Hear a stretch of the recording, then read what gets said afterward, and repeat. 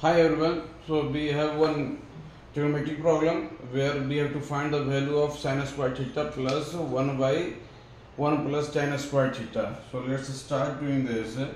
So this is sin square theta plus 1 plus sin square theta by cos square theta.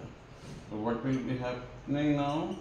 Sin square theta plus this 1 by, you can write cos square theta, and here cos square theta plus sin square theta.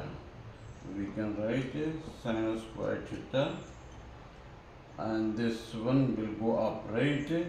Then cos square theta and cos square theta plus sin square theta. Then this will become 1. Hence this is sin square theta plus cos square theta. Sin square theta, cos square theta, equal to 1.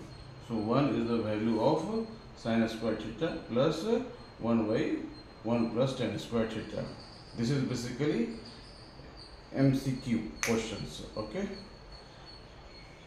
Please like and subscribe.